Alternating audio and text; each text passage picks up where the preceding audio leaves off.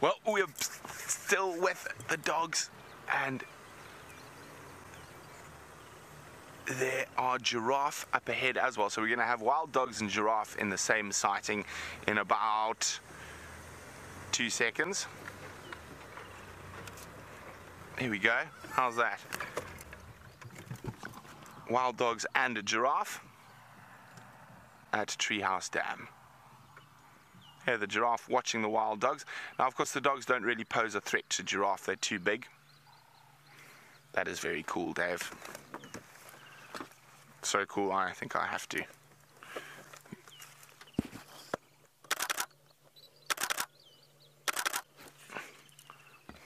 Take a few snapshots. I also just want to get some pictures of the alpha pair that I can send them through to my friend Grant, who works for EWT and Endangered Wildlife Trust, and he monitors all the dog packs in this part of the world. And if doing that, then I can actually find out exactly which pack this is. I'm pretty sure it is the Investec. I'm not the Investec, the Sands pack. Oh, look at that! As you can see, the giraffe aren't too perturbed.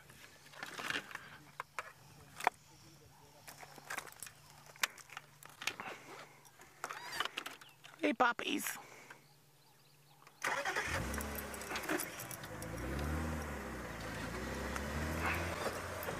Okay, there's a spot. I'm just trying to think where I can get around ahead of them again. Now, the young ones might show quite a bit of interest just for fun. No, they're going to run past, and the giraffe started feeding again, not perturbed at all. Well, there's another dog still coming through here. Oh, there we go. Some puppies, some of the young ones are heading towards the giraffe. Wait, let me just get out into the open. The giraffe might actually try to kick them. Now, they might have a go at if the baby was a bit younger. Look at them, they're just playing. Look at the tails up. Clowns. Let's just go a bit further forward where we can get through the bush. Here we go. Now, if that giraffe baby was a little bit younger, they might think about it, but I think that baby's too old now. And they're just playing. Now, of course, a giraffe is a pretty scary animal and can break a lion's jaw. So imagine what it could do to something as slightly built as a wild dog.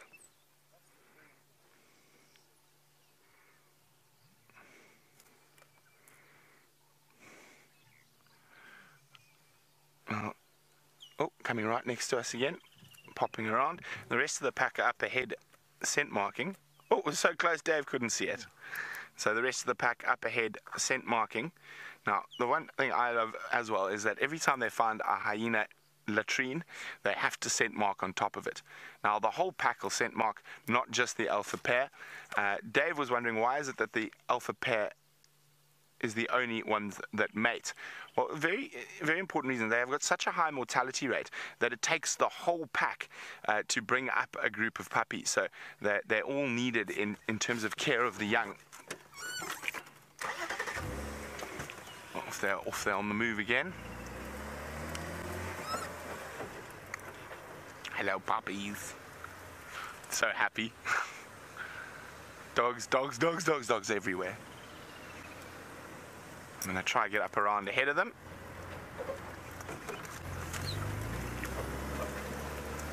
Take a shortcut.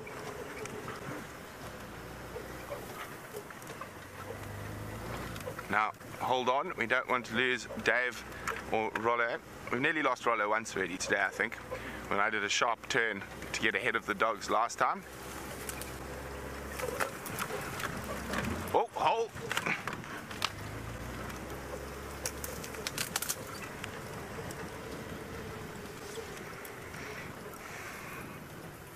Oh no, dear. Did they go across? Oh, there they come.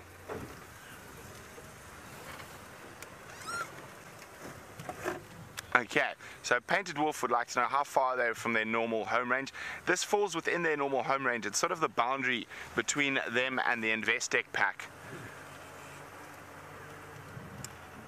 So here we go, they're running down the road towards us.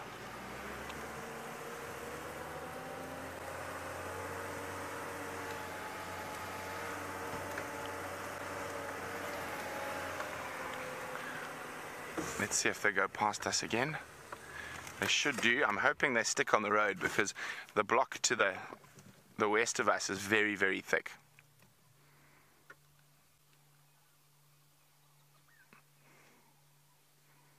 There we go, coming up to us. So I said, this looks like the alpha pair in front of us here. And I just want to get some ID shots for Grant, just so I can double check which ones they are. So he's got a very distinct scar on his mouth.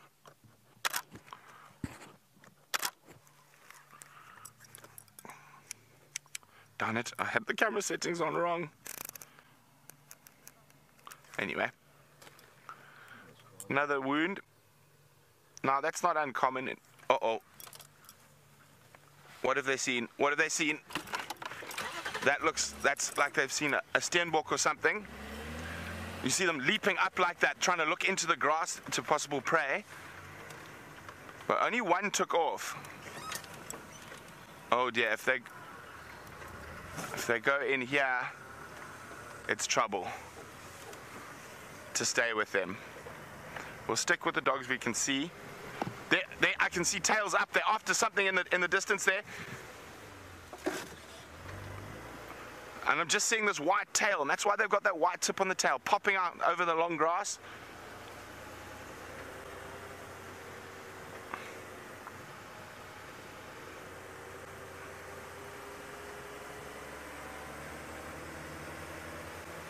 No, sorry, I'm just concentrating. So some of them have rushed off. The alpha pair is still here.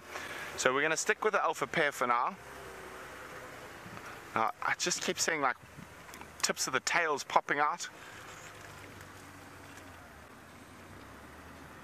Could be a scrub hare, and we all know what happens to poor scrub hares with wild dogs. They're gone in less than 2 seconds. Okay, I'm just going to move off to the side and let Abel go in front for a bit.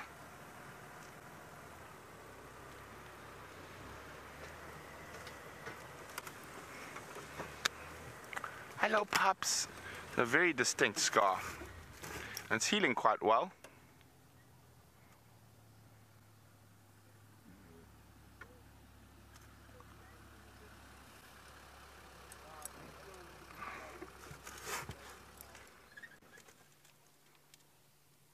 You can see him there. They're looking for the rest of the pack.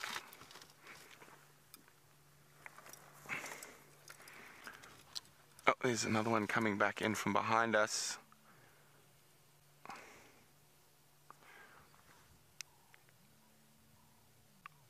Some of them went more to the northwest into that block between Savages and Treehouse Dam Road, but there's still quite a few. If you just come on that southern road from Treehouse Dam, they're still on the Ndlela. Sorry.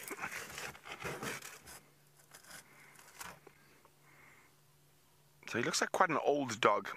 He's lots of battle wounds. Shelley would like to know, if two packs come across each other, will they fight? Yes, they will. And they have even been known to kill each other. Both the alpha pair here look quite old. So probably 5, 6 years old. Oh, here we go. Hello, puppy. Sorry, Dave, is my head again.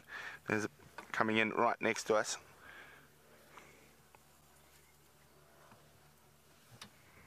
Oh dear, they're going into this block. This is a very difficult area, especially with this long grass.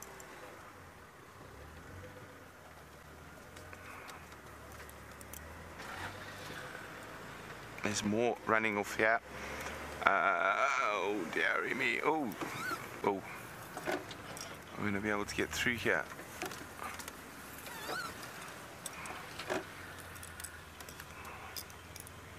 I'm just trying to see where there's a way through. I don't think I'm going to fit through between the fallen logs here.